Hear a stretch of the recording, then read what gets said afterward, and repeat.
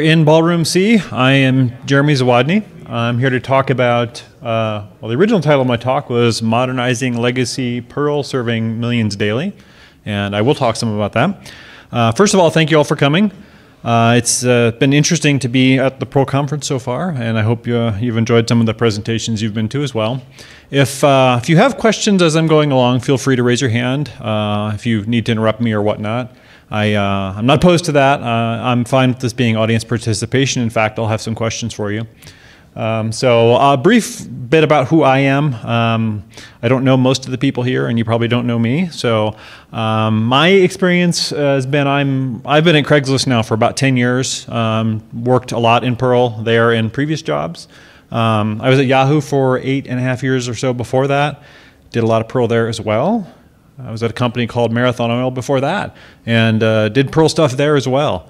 And so I've been doing Perl for a long time. I figured it out. I started with Perl back in about 1994, and this was an interesting presentation for me to put together because it made me. This is the first time I put together a presentation. I was like, man, I'm starting to feel old. This is weird. Most of it's been back-end infrastructure type work, and it's often Perl in conjunction with other things. It's been like Perl with MySQL or Perl with Sphinx or Redis or MongoDB or various other things that I don't even remember anymore. I did write a book for O'Reilly years ago called High Performance MySQL. There's a tiny picture of it over there. Some of you may have seen that. Thank you. If you ever get the idea to write a book, my advice is don't. I was given that advice by someone who wrote a book and actually was my first manager at Yahoo, but I kind of ignored that. It was an interesting experience. It was one of those things where they always tell you that the best way to convince yourself that you really know a topic well is to try to teach it to someone else, and writing a book is like that. You get partway down the road and then realize how little you actually know. Anyway, for fun, I fly airplanes, so those are pictures of some of the airplanes I fly, because everything can't be about programming all the time. A couple other things about me and this talk. I don't claim to be a particularly great programmer or anything like that, but I've been at it a while, and I do really like Perl. That's why I've been using Perl for 20-some years now, and it's really more the idea that I've been doing this long enough, and I've talked to other people that have been doing this stuff long enough that I've seen a lot of things, and I've done a lot of things myself, and I've made a bunch of mistakes, and often had to fix them or fix other people's mistakes too. And part of it is kind of looking back and going, kind of how did things get where we are today, and what did I learn along the way. And I suspect that a number of you in the room could probably add to some of the things I'll talk about as well. So really the title for this talk could have been 20 years of Perl for internet stuff and some of the things I and others have learned along the way, because that's kind of what this is. I didn't know that when I started putting it together. Also, I was told that there were certain things I wasn't supposed to talk about, so I had to take them out, and it kind of changed the talk a little bit. So that happens sometimes too.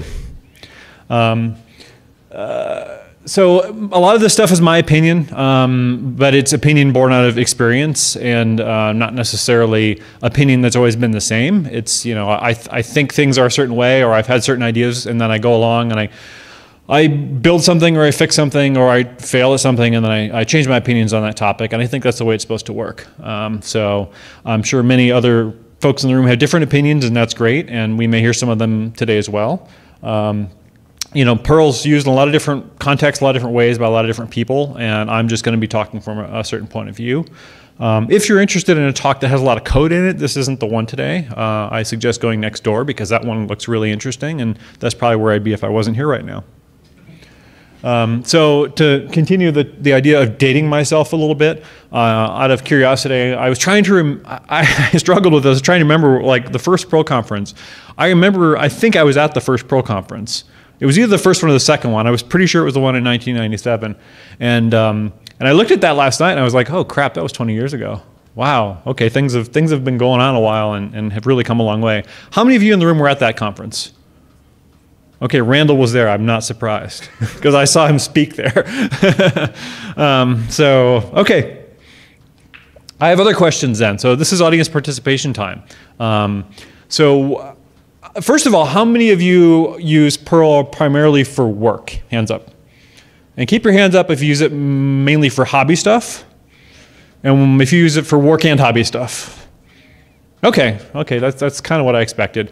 So now we'll do the Perl experience. If you've been using Perl for 2 or more years, put your hand up. 5 or more years, 10 or more years, 15 or more years, 20 or more years, 25 or more years.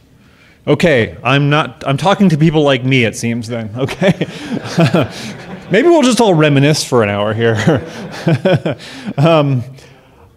Another interesting question is I'm curious about the ages of like the code base that you primarily have to work in. If there's like a primary ball of Perl code you have to maintain, I'm sure that's the case for a number of people if you work full-time at a company.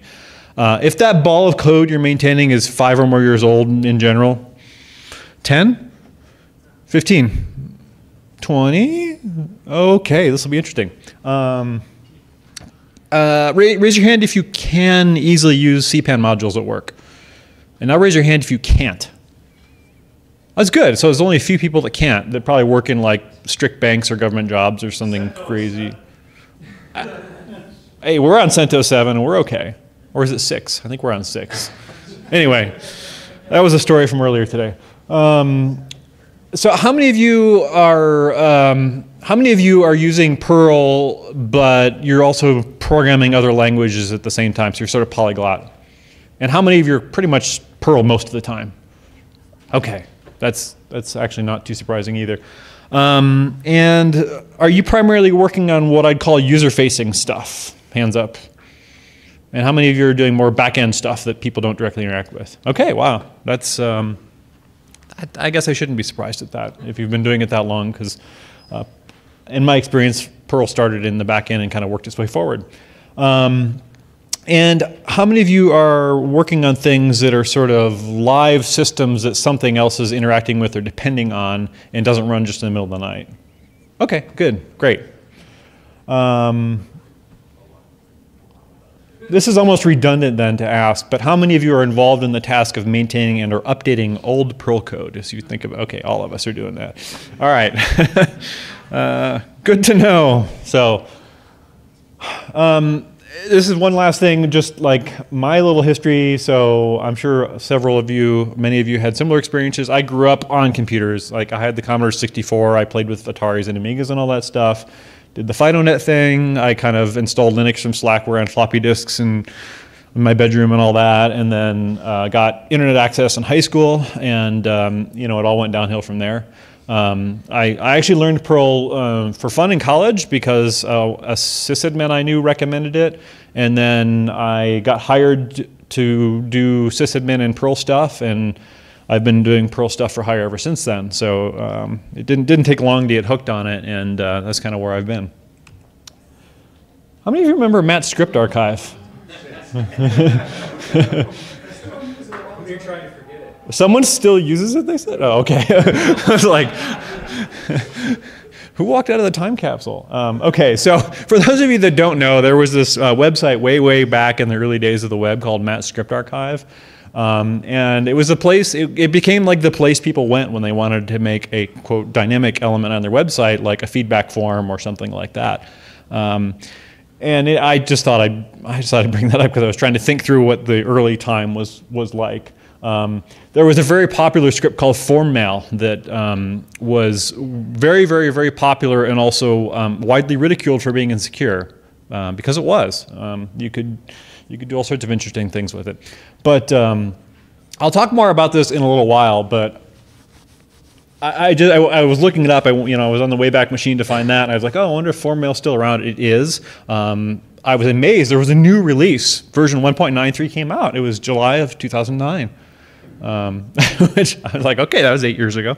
But this stuff's still out there to some degree. So anyway, we've got this sort of evolution that happened. I was thinking back from the beginning of this, kind of where were things back in that time frame, and where was Perl in the picture? Well, back in the late 90s, early 2000s, however you want to kind of put that time frame, Perl was kind of a new kid on the block in terms of programming. It wasn't something a lot of people knew, but thanks to the web, it became very popular because back then all the web stuff was basically a text processing job, and Perl was really good at text processing.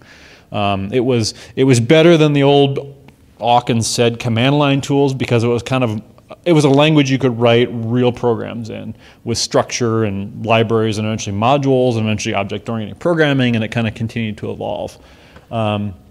It was as simple back then as pulling in CGI-lib or the CGI module later on and spitting out some HTML, and there you had something you could point a web server, or you could have on a web server, point a browser at it, and you were doing web programming. It wasn't that hard. Perl made it really easy.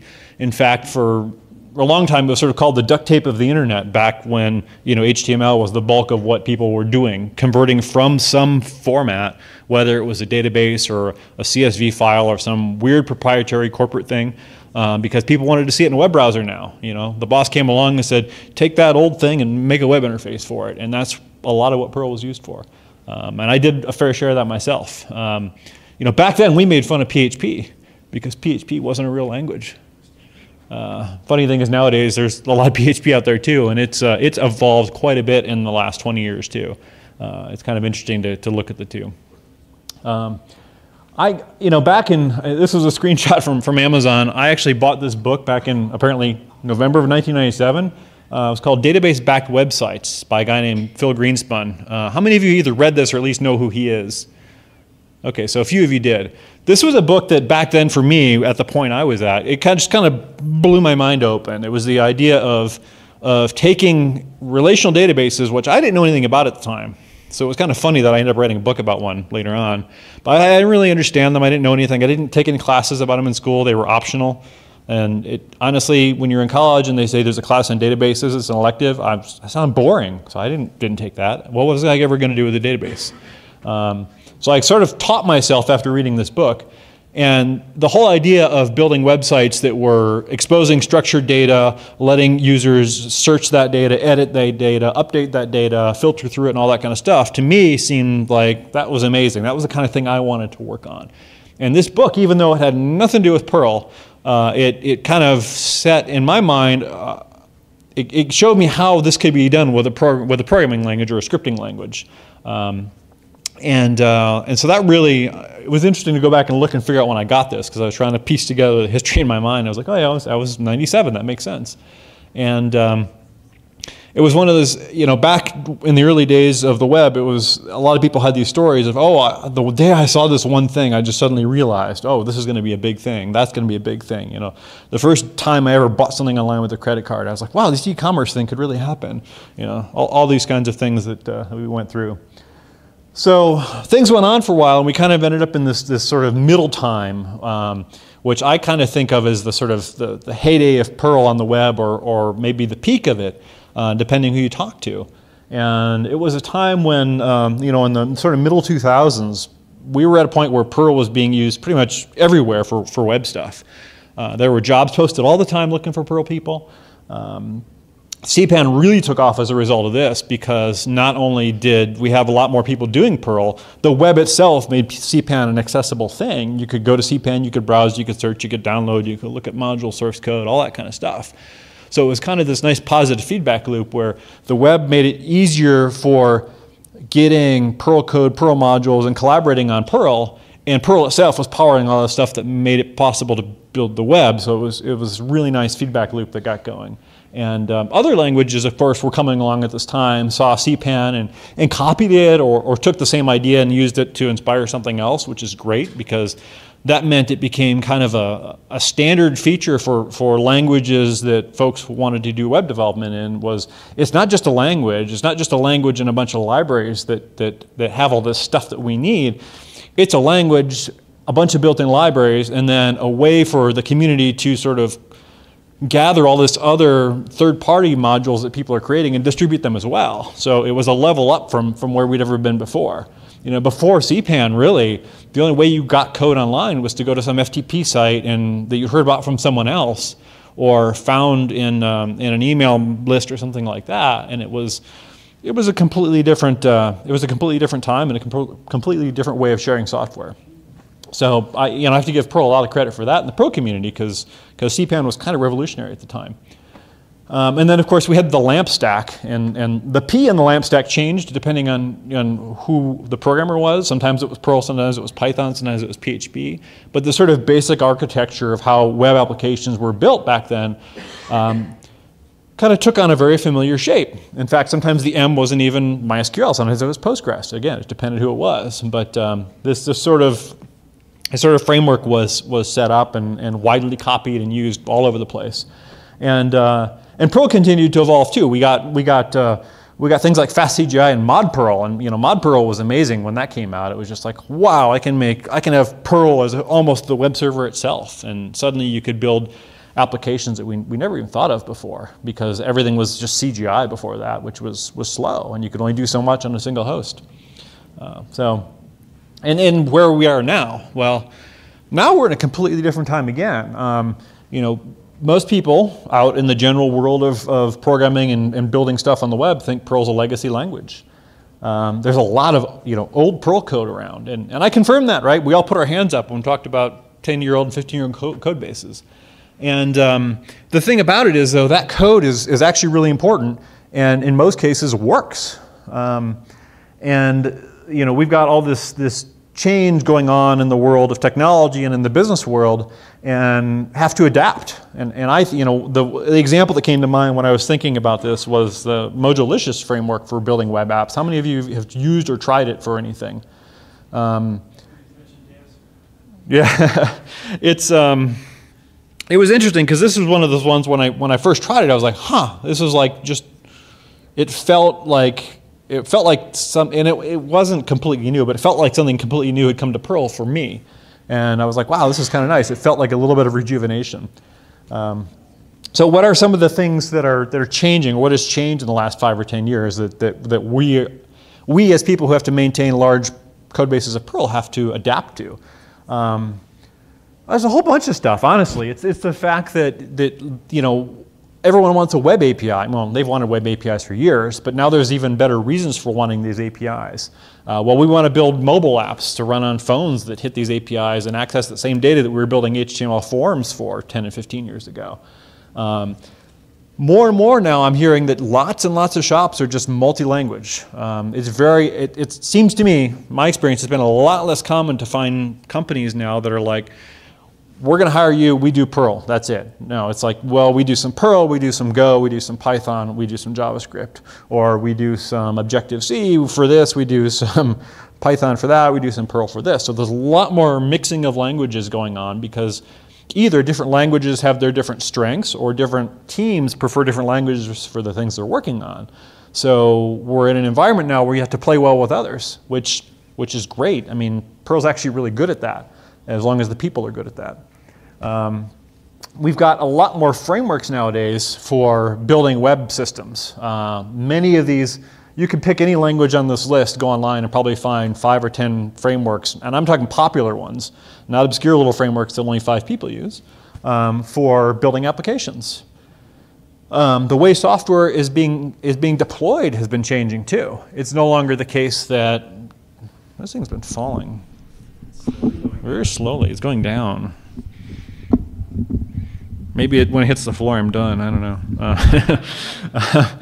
know. So the way software is being packaged, distributed, managed, monitored, run, all that stuff is changing now. I mean, when the big thing that happened years ago, I think the watershed moment for a lot of people was when Amazon Web Services first came out. How many of you are building stuff on Amazon Web Services these days? And how many of you would have thought that when it first came out?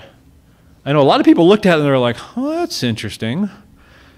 And a lot fewer people were like, oh, that's what I need. I want to stop dealing with all these servers and crap and whatever. Nowadays, it seems like a lot more stuff is being built there first or other cloud services now that we've got so many others that have come along. But that has ripple effects into all sorts of things, especially for languages where there's a lot of older code. A lot of older assumptions have to change too. I talked about interoperability. Concurrency has become a much bigger deal for building things nowadays that talk on the internet or talk on the web, because we've got, we've got this notion of hundreds, thousands, tens of thousands of sometimes persistent network connections. They're persistent but mostly idle sometimes because of things like mobile apps and APIs or lots of other things that you're talking to. It's very common now to be talking to lots of other services and lots of other machines, and that kind of changes the way you program. The talk I just came out of was about event-driven programming, and that's a world a lot of people have kind of had to move into in Perl and in other languages just to build things. When we've got CDNs, for example, CDNs weren't really a thing for a long time, except for maybe Akamai was the only one people had heard of a long time ago. And now we've got lots of CDNs, and they alone have gotten a lot more complicated, and they have APIs that you need to be able to talk to. And the last thing is just sort of the business interest in having web applications that perform a certain way, that can be maintained to a certain degree of security and responsiveness and uptime and all those things that people care about, especially when your business depends on these things for making money. So all this stuff is different. So what a lot of us in the room are probably doing is, and I put up some of the analogies that people often use. It's like you're sort of changing tires on the race car while it's still moving, or updating the airplane engines in flight, or whatever. We're working with things that are being used on a daily basis, things that have been alive for a long time and grown organically, and trying not to break them. And at the same time, we're trying to sort of modernize stuff. We're trying to put bits of the future in there without breaking the past and keeping the past stuff working, and improving things along the way. It's a very delicate task in some cases, and there's a lot of guesswork involved. And a lot of this isn't even Perl specific. It's just that, well, we're at a Perl conference, and a lot of us in the room are dealing with the same thing, I think. So why this matters, I think we talked about some of this. I mean, there's a lot of well-aged Perl code out there. My guess is that most of the Perl code that will ever be written has already been written, just because so much was written in the last 15 years. I'd be happy to be wrong about that, but just the way things have been trending and the proliferation of other languages, I don't know. A lot of newer companies aren't choosing Perl. That's just a simple fact.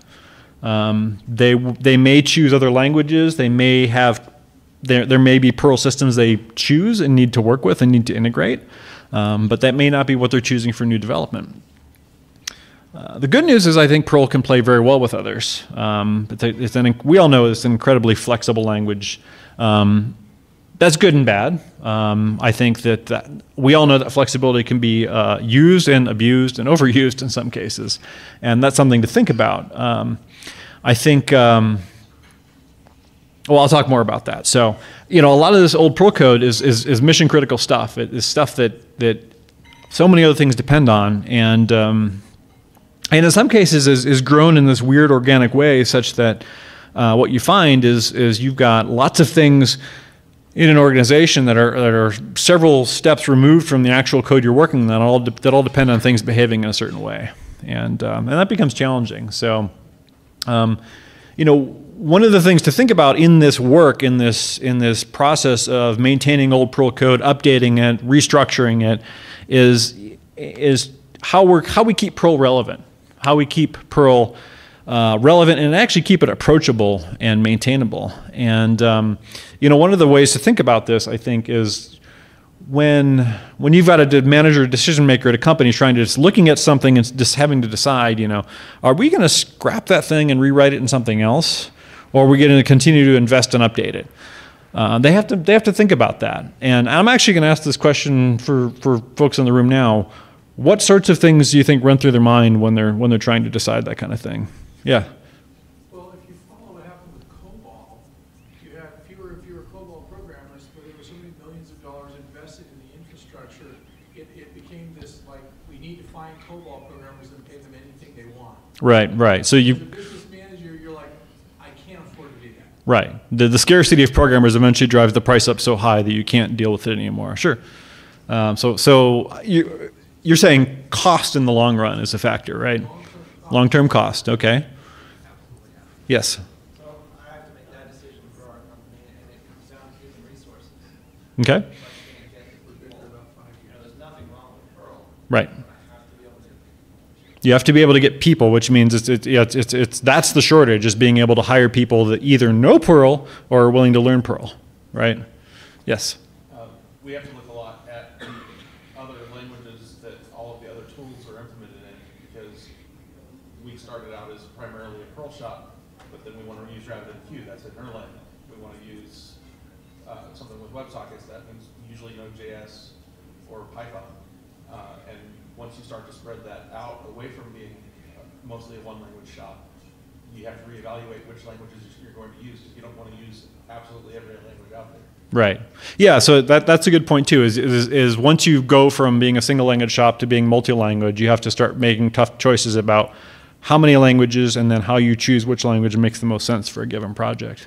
Yes? You have like Google, you know, a big company like Google, you look at any of their code examples, they don't have Perl examples. They got Python and all sorts of other things. Okay. So, I mean, if you want to go into that type of system, you're going to say, well, you know, we can't use Perl, you know, because they're not Perl oriented. Mm-hmm. You know, we're going to run into a roadblock at some point where we're not going to be able to continue. Let's do it in Python. So yeah, so that's a good point. When you're looking, if part of what you do is you look at, if you have to integrate with a lot of third-party APIs, whether it's some cloud service provider for, you know, messaging and telephony or email delivery or hosting your application or whatever it is, yeah, do they support, is there first-class support for the language you want, Perl in this case? Good point, yes. So enterprise security scanning tools like static analysis tools are tools which are required in a lot of contracts and a lot of ways to do business with banks. Any kind of performance monitoring tools that are embedded into the language, it's very difficult to find Perl support for those things. That's another good point. Yeah, support for things that are either very, very useful in your organization or in some cases required by contracts or agreements you have. Okay. Anything else? Yes. Just maybe library support. We use a bunch of Perl libraries, especially in like C code, and there's libraries or libraries may not be maintained in the future because Right. programmers moved on and there's not reliability. So the issue of library and module support, and I'd argue that actually applies to both internal modules and libraries as well as things on CPAN. It's not uncommon for things to become orphaned or for a maintainer to go have other interests and kind of hope someone else takes it over at some point. Yeah.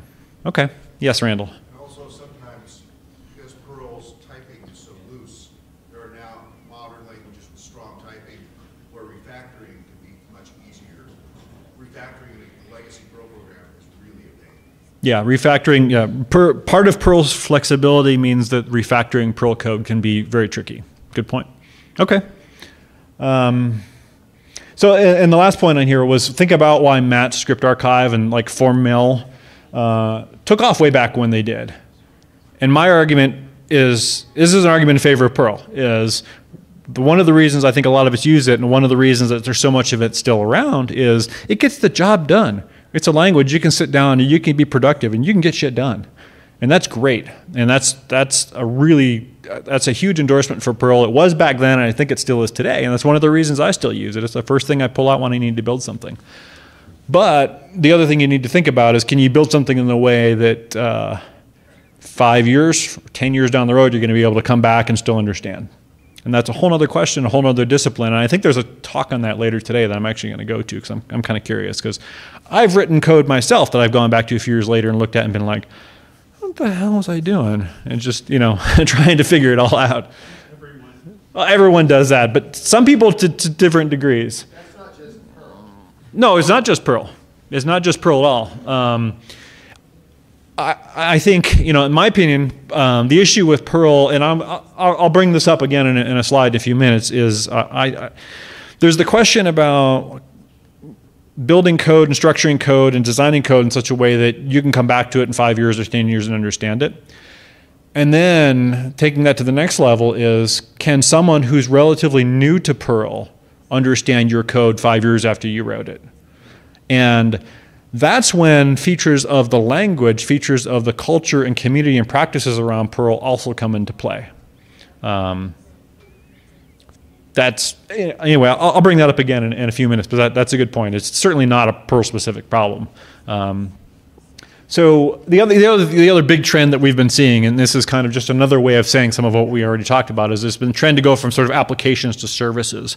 This idea that you may have written the CGI thing 15 years ago, then you migrated it to Mod Perl 5 years later, and nowadays it's something that doesn't have an actual visual interface that you see because it's just an API endpoint for a mobile device, or it's an API endpoint for some other service that's talking to it.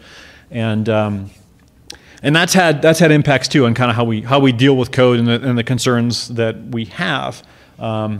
They've in some ways it's made things easier to update and easier to test, because if you don't have to deal with UI stuff, well, that's easier to test. It's certainly easier to update because you don't have end users complaining to you about it. It's like, why'd you move that button? I didn't. The button's gone. I don't deal with that anymore. Deployment tends to be different, especially if you've moved to an environment where you're not owning the servers, you're not on bare metal anymore. They can be harder to monitor in some cases because when things start to act up, you don't know if it's your code or something that your code's interacting with, when it's one piece of lots of services that all interact with each other. And it makes for more interesting failure cases. I'm not going to say that's better or worse, it's just more interesting. And then the question of how you even draw boundaries about where responsibilities for things go. That tends to be more of an organizational problem, I think, in a lot of places, or a cultural issue. So the sorts of growing pains or aging pains that we've probably seen in older and larger code bases of Perl code, and I think this becomes more apparent when new people join a project or move into it. Often is the lack of documentation. Yeah, that is not Perl specific either, of course, right? Just read the code. Well, yeah, sure, as long as the code makes sense or was commented in a way that explained not just what you're doing, but why you're doing it that way. That information's often lost. But Perl's known for readability, so that's a bonus. There's often a lack of tests. So a lot of the code that I dealt with years ago, and I'm not going to say which companies because it doesn't matter. It's been the case everywhere I've worked. There were no tests. Is the kind of thing where the only time I saw tests in Perl code was in CPAN modules, and even then, the early days of the CPAN stuff, it was very, very, very basic stuff. There wasn't a lot of there wasn't the kind of extensive testing we see nowadays. So that transition has been great, but lack of tests on older code makes it challenging when you're going to go to try to change that code or update it in some way. There's often a lack of good sort of interface boundaries or API boundaries on things because things have evolved over time. The requirements when this was built 10 or 15 years ago are a lot different than nowadays. The expectations are different too. And that means the way the code is structured is probably not optimal, and the way that it reacts to unexpected things may not be optimal either. Then there's an entire ball of wax that I won't talk too much about, but the whole idea of code that was designed assuming the world was ASCII when now we're in a Unicode world. How many of you have had to deal with that nightmare? Yeah, okay, a few people. Were you going to say something, Randall? I was going to say one other bullet point here is scaling. It's okay to one way of coding for 50,000 entries, but when you define 5 million entries, yeah. it may require an entirely different strategy. That's a good point. Yeah, scaling as things get big, and many times we've run into the problem where, well, this all made sense when the thing was designed and built 10 or 15 years ago. We only ever had 10,000 entries there, or we only ever had to deal with 15 servers. And as we've built things to handle data from more people, from more machines, from more services, those numbers all go up, and restructuring that code sometimes just to deal with that particular problem, to deal with scaling needs, that's a discipline in itself. And it's not as simple as just running it under a profile and seeing where it's slow, because sometimes it's not the code that's the problem. It's the structure of the code, it's the assumptions it makes, it's how it stores and retrieves the data, so on down the list. And the last one I'll mention, code as configuration. How many of you where you work have what are effectively config files that are actually evaluable Perl code? Yeah, so I hear a few people say not anymore. So that's a bad reason for a few things. That's a bad idea for a few reasons. Aside from the obvious security issues around that kind of thing, and predictability issues, the one that's been coming up for me in recent years has been the whole the whole notion of having to play well with others, having to have systems built in Perl and Python, or Perl and JavaScript, or Perl and other languages, and all share some information with each other. When your core configuration for something like how a sharding system is supposed to behave, or how requests are supposed to be routed, or which machines are responsible for what data, or business rules around charging people for certain things in certain ways, when that's expressed as a big Perl file, you've got a problem to solve. And that's just one of those things that's been, in my experience, has been a repeating annoyance when having to make systems talk to each other nicely, because that's the first thing I see is, oh, I got that config file in Perl. I need to find a way to express that in something else and make sure the other code can understand it. And you end up having to build all this other structure around something that at the time seemed perfectly reasonable, and probably was. But it's one of those growing pains that comes up. I sort of talked about this. Yeah, this is what I was just saying. Anyway, so even going to something like YAML or JSON, or something where there are at least parsers in other languages, gets you sometimes 80–90% of the way there. I saw folks doing this years ago, even before there was this whole notion of service discovery and all these other systems that have come up over the last few years. And at the time seemed to me a little bit like overkill, but it turns out it was just sort of, it was getting ready for the future before it arrived, at least in cases I was familiar with. So they're big decisions when you're looking at code like this. Do you, either you or the person making these decisions has to think about this, and replacing something entirely or updating it. Well, that's kind of a time effort trade-off, or a time money effort trade-off that someone has to make, and that's a big one for a lot of folks. Another one is there's a huge a lot of people get stuck on this. Do we do incremental refactoring this code base over the next 5 years, or do we spend 3 years, rewrite it, and replace it whole hog? First of all, both those estimates are going to be wrong. The new system's going to have different bugs than the existing one. We all know this, right? But it's trying to either internalize this when we're making our own decisions so that we can be logical and not emotional about it. That's hard sometimes when it's your code, or it's code you either love or hate for various reasons, or the business/manager person above you has to have this explained so that they can help decide what makes sense. They're fundamentally, whoever's making that decision is having to understand, or trying to understand, what the risks involved in both of those are. And then there's my favorite one, which is when you're doing the incremental refactoring is well, while I'm in here, I'm just going to fix this other stuff too. That happens to everyone, right? So it's that scope creep. It's like you're in some old code. It's oh gosh, it's kind of like the national parks thing, or when you go camping, you're supposed to pack it in, pack it out, or try to leave an area better than when you got there. A lot of people have that mentality with code. I have that mentality with code. I like to clean things up while I'm in there. But damn it, if I don't occasionally break something doing that too, and it's just so annoying. But it's one of those things. It's like you have to exercise restraint in some cases, but there are other times when it's really worth fixing it, and knowing how to make that decision. That's the hard thing here. The good news for a lot of us in the room here is the impression I got when we were raising hands earlier is a lot of us have been with these code bases for a long time, so we have a bit of an understanding of what the implications might be of making certain changes.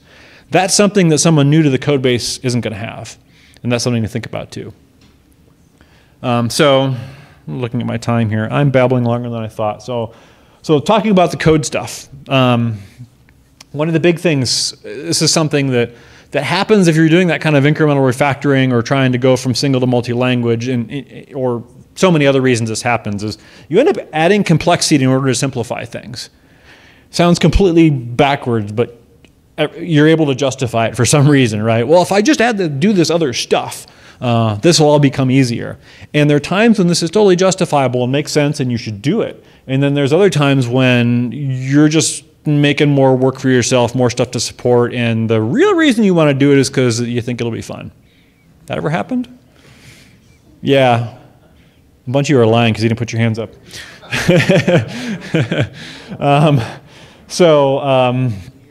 Anyway, one of the things that ends up happening when you're bringing older code up to date is you end up adding sort of layers or wrappers around things to try to bring old data up to date. That's something that happens, and that, in my opinion, and my experience, has been very justifiable and a very useful thing to do.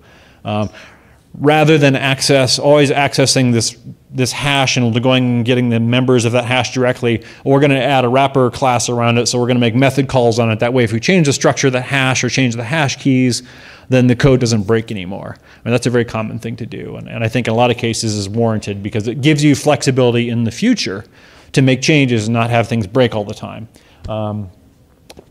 That's something, there are rare cases of that where I've seen or heard about it being a waste. That seems very good.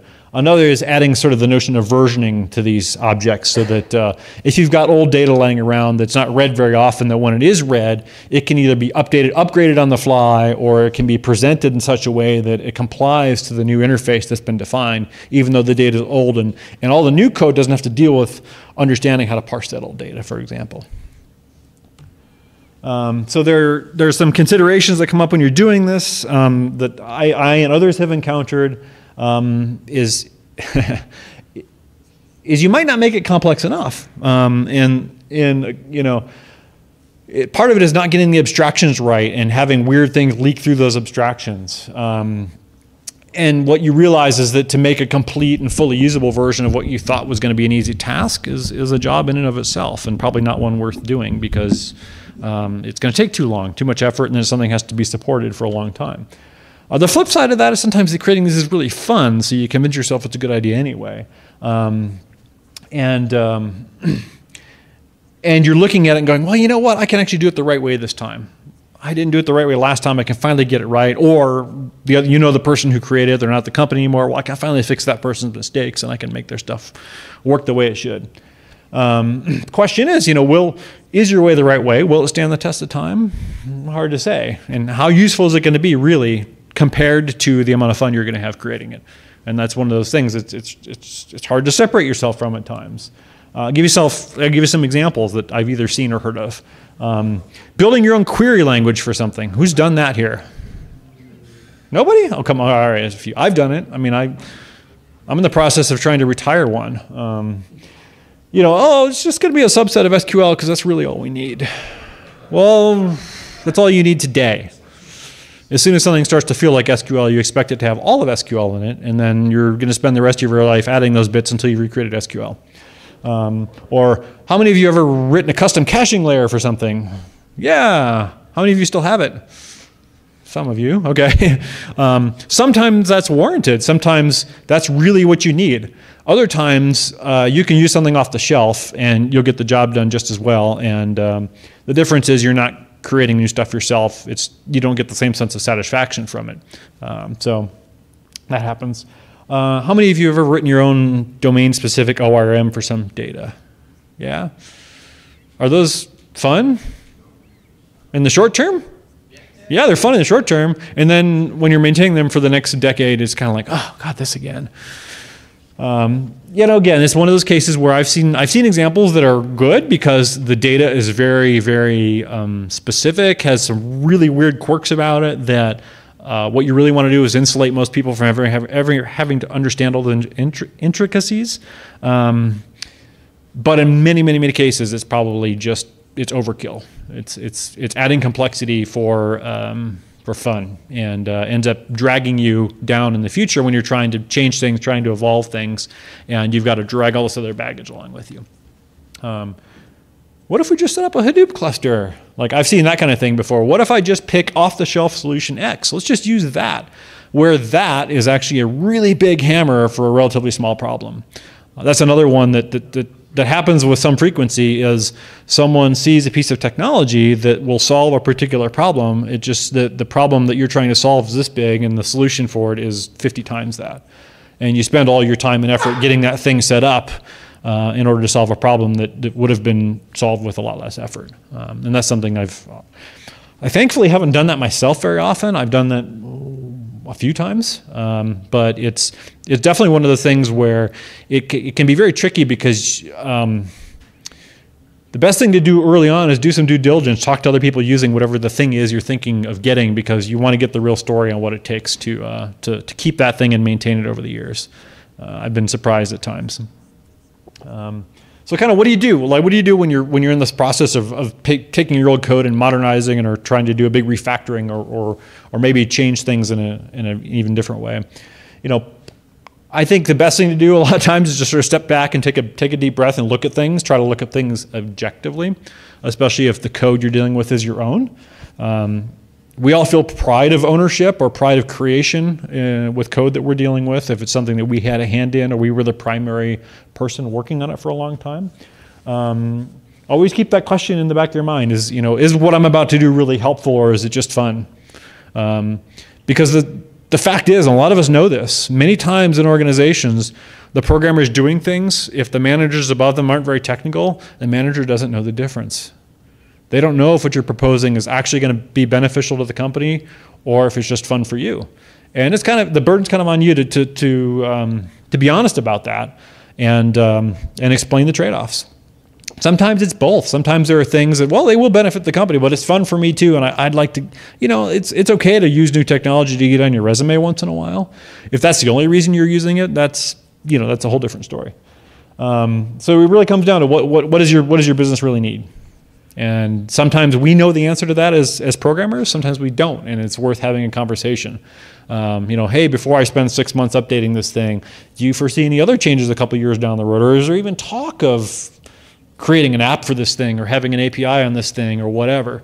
When you see new tech, we're good at seeing new technology coming at us. We're not necessarily good at knowing whether our business is going to use them. So sometimes even planting that seed in other people's minds and asking that question helps out a lot. There are a few times where that saved me from working on a 6-month project that now I don't even have to touch it. Turns out that we didn't need to do it that way. Proceed with caution. Never go into something unwilling to stop and reassess where you're at and think about whether you're in the position you want to be in when you're doing a big refactoring of something or doing things the same way they've been done for a long time, if there may be a better way.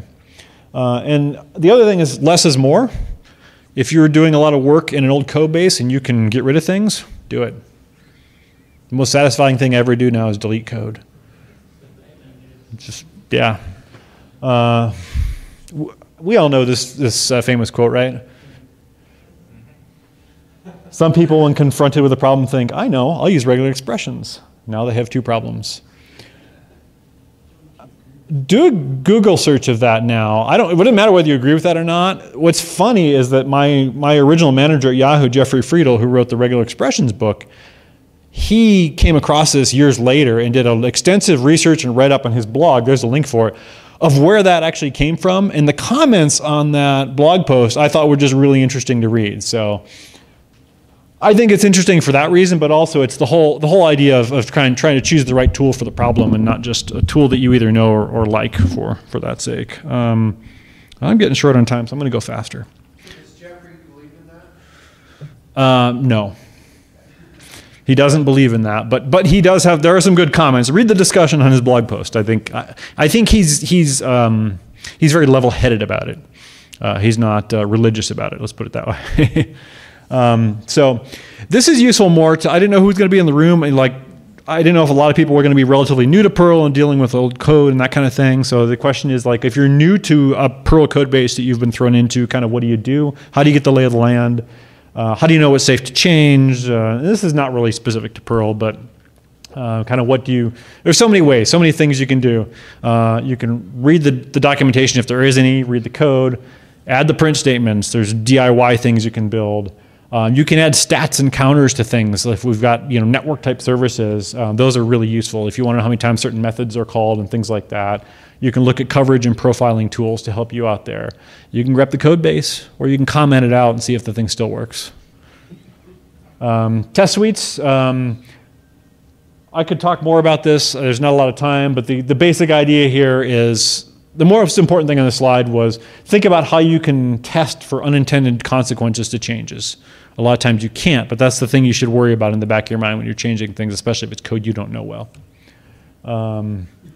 I have to skip the whole section I had on data concerns. How many of you have had to do large migrations of old data into new systems? All right, I'm probably not going to tell you much you didn't already know. The biggest thing I was going to talk about was how Unicode's a big pain in the ass, but Perl's got you covered as long as you read the documentation. Final thoughts. Stop. Yeah, I know. One more minute. Final thoughts then. You know, this increasingly I'm seeing, and I said this before, more developers, more companies seem to be doing development in multiple languages at the same time. And I think that should inform how we think about writing code, especially as we're changing it and hopefully keeping it useful in the future. And I think that means thinking about how someone who's both fairly new to Perl will see and understand your code, hopefully, and someone who has to maintain it after you. And some of that means, you know, when I first got into Perl, everyone liked showing off about how succinctly and simply you could do things in Perl, and that's kind of how we all know it got the reputation for being line noise. Plus the fact that you use so many, you know, shift number symbols on the keyboard. Write once, read never. Well, yeah, right. The whole idea of you can write something really quick in Perl, but you can never hope to maintain it. And you know that's a reputation it really doesn't deserve, because most code is actually something once you get into it you can understand.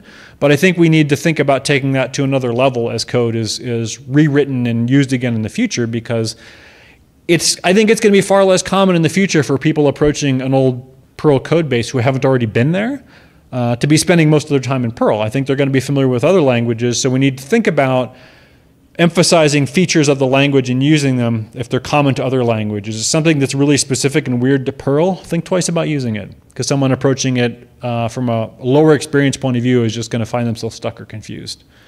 So don't be clever, be clear and obvious. The modern Perl stuff I think is great. I haven't had the luxury to put it in a lot of my code. My only concern there is the fact that it's optional makes Perl seem like a harder language for other people to approach. I think that's more of a perception thing than a reality. It really comes down to how people are trained and taught, and what the books they're getting are telling them, what the websites they're reading are telling them. So the last thing is I've been going to tech conferences now for 20 years. I don't know why they start at 8 a.m. So I thought of that last night at midnight when I was finishing my slides. Any comments or questions? Or yes? One thing I've just come to believe in the last year or so is that an organization should put time in their schedule, and of course that will never happen, for the original developer of code to come back and look at it 6 months to a year later and add just for the purpose of commenting. While to see what they, you know, in the pros, it's all very clear. And then 6 months later, usually isn't. But if there were times. That's a good point, and I've found myself having to do that to my own code when I write something, come back to it a year later to add a few features, and have to relearn why something works a particular way. Why did I make that decision? Yeah, why is it that way? Or I assume it's that way for one reason, and it turns out I was wrong. I add a comment there to remind my future self. And that's a great point. And I think I've also been a fan. I've lobbied at a few organizations. I said, you know, I think we should have a part or full-time person on staff whose professional training is in technical documentation that can help us organize our wiki, get rid of the old crap, and make sure that our code is actually documented. It's never happened, but I've suggested it several times. So no, I agree. I think that would be a great idea. Yes? So in your growing and aging pain section, you mentioned how a lot of times there's lack of testing. Yes. So if you have, like, say, a QA team, how does writing tests for the code help? So if you have a QA team, how does writing tests for the code help? Another way of asking that is, why should I write tests if the QA team is going to find the bug anyway? So I think it's not an unreasonable question. I mean, honestly, I think the way it helps is it shortens the time to discovery for a bug, and also makes it narrows the search for trying to go find out where the source of the problem is in some cases. The other thing I think that having a lot of tests does for a code base, and I've seen this myself, I've worked in a code base where there were no tests literally no tests. And then a few years later, after someone was really dedicated and went in there and worked on that code base and added tests, there were thousands and thousands of tests. And the single biggest thing that did was to increase our confidence in our ability to make changes and not break too much. Like, we know most things are going to work, and if something broke, well, it's something that wasn't tested. But I mean, I won't sugarcoat it. It's a huge investment to go through and add tests to an existing code base. It's hard, and it's the biggest danger I see. Well, there's two downsides. One is the sort of cost of doing that. It takes time to do that, and then you're committing to the maintenance of those tests for the foreseeable future. The only other downside really is you end up with this. You could end up with this false sense of security. Well, now that we've got these thousands of tests, nothing's ever going to break, or if I make a change and the test suite passes, everything's good. Well, that's not always true either. But it gets you a lot closer to that point than you were with no tests. I think that the challenge is, the problem now is, like, if you don't have tests and QA finds a problem and it kicks back, it can take a long time to try to understand what they did to create the problem, what code might be responsible, and kind of conduct the search to find it. So that's my 2 cents on it. Which is exactly my answer. Okay. Any other comments or questions? If not, I won't keep you from your snacks. Thank you very much.